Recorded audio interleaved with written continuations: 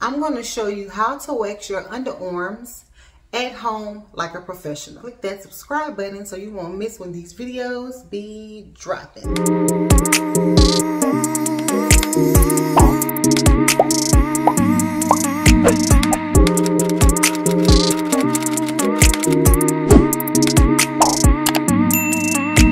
Now, this is my little disclaimer. I generally do not recommend at-home waxing.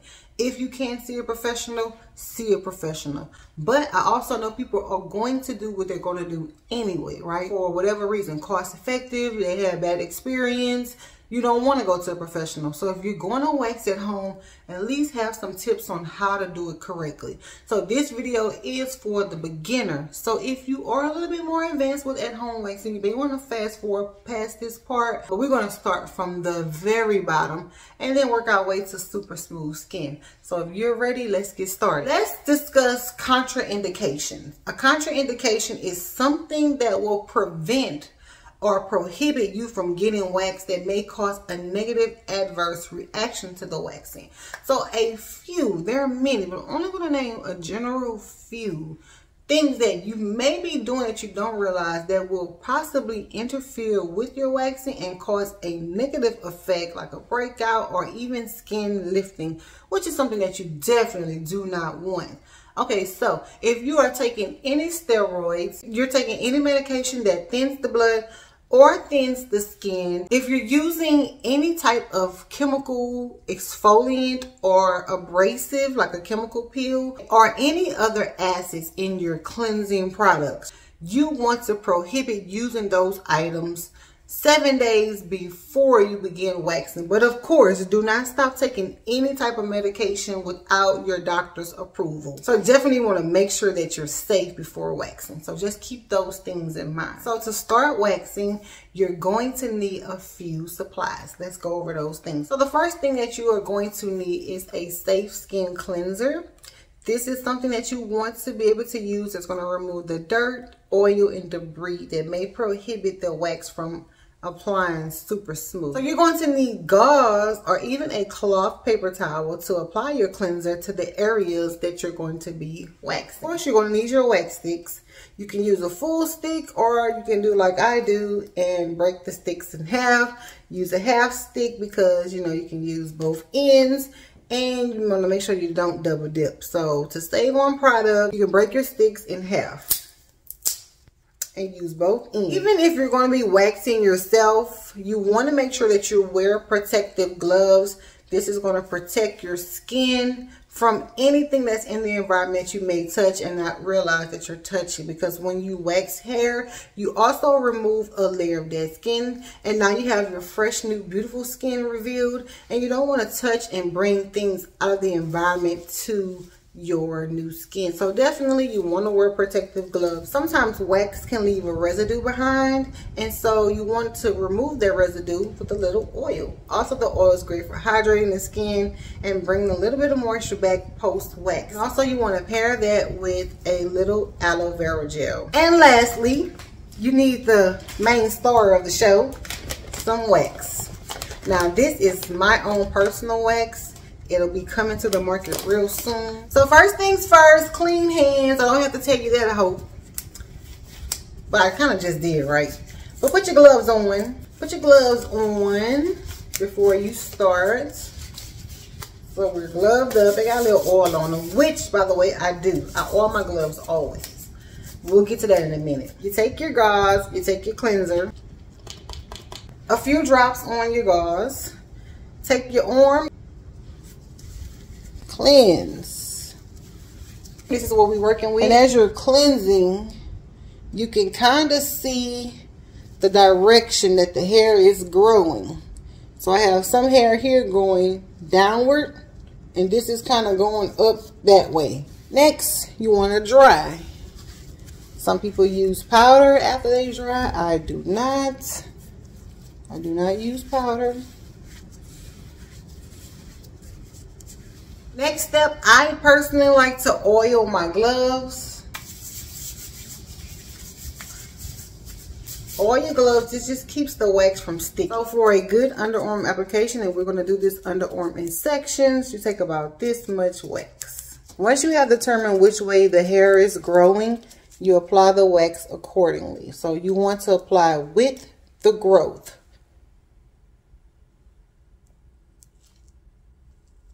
So you go and apply it, and you're going to create a lip, which is just pretty much curving the wax stick around. It's going to create a lip. So you just bring the stick around like so, and it leaves a little hunk of wax right under there. And as you're doing this, you want to press it into the skin. So the not so fun part is keeping your arm up this entire time, because if you put your arm down, you're going to glue yourself together, and that's not fun. So keeping your arm rested on your head, rested on the wall. You want to press, pat, make sure the wax is set. How you determine the wax is set is how, you see how I'm touching it? My hand is not sticking. It's not going to stick anyway because I oil my gloves for the most part. But it still will catch on. So it's not latching onto the gloves at all, which pretty much means it's set. You created that nice little lip. See that little hunk of wax right there? You want to pick that up, and that's your lip.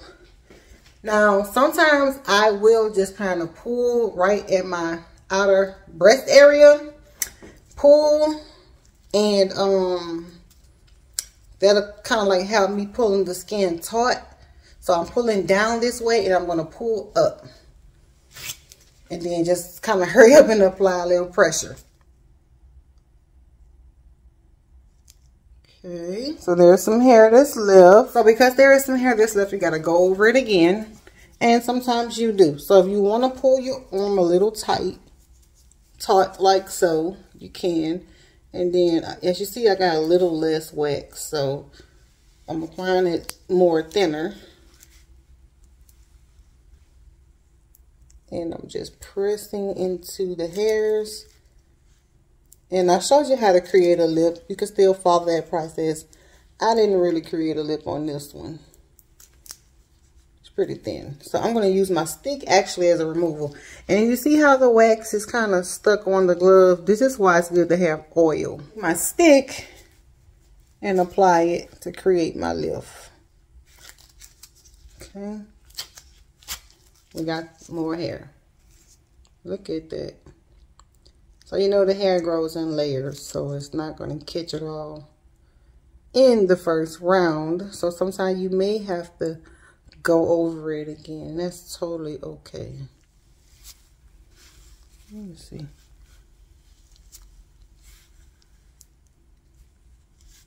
So we're doing a reverse lay and an actual lay.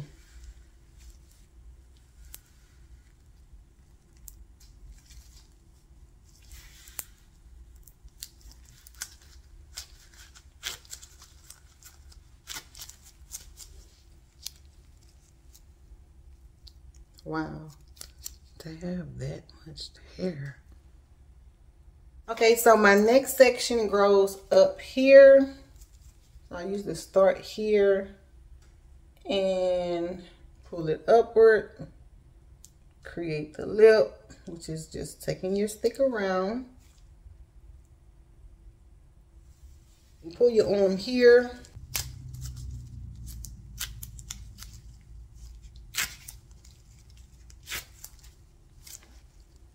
This is what we have.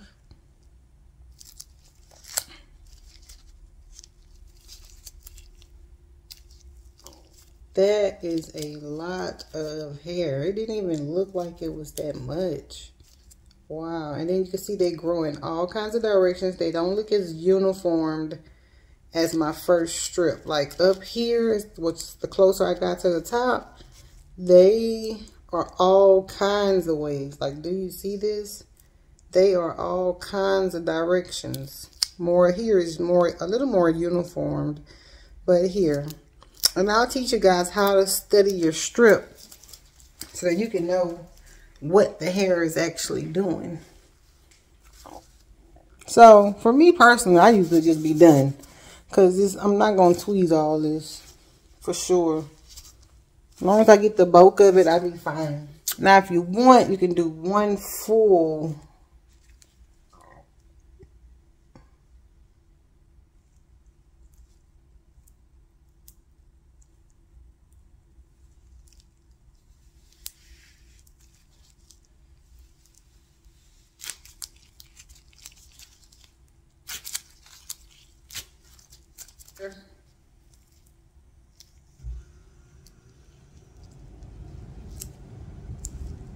Now, for me personally, I don't care if I get 100% of the hair. As long as I get 90, 95%, I'm good. Like, as long as I don't lift up my arm and you see Satchmo sitting up under here, I'm fine. That's another reason why you want to go to a professional, because they're going to get 100% of the hair. I know I do. So you want to take your oil on your gauze, apply to the area wax to get rid of all of the residue. With that same gauze, follow up with your aloe, and this is going to help cool and soothe. And it should feel nice and smooth and just better. And this is before, this is after.